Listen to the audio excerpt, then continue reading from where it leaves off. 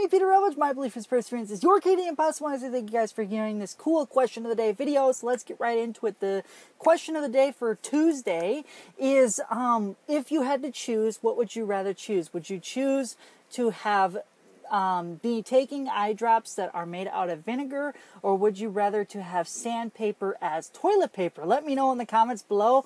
Again, you don't have to comment. If you don't comment, like someone else's comment, show them some love. Like this video, show it some love. Otherwise, I'm going to say thank you guys for viewing this cool question of the day video, and I will see you guys for Wednesday's question of the day video tomorrow.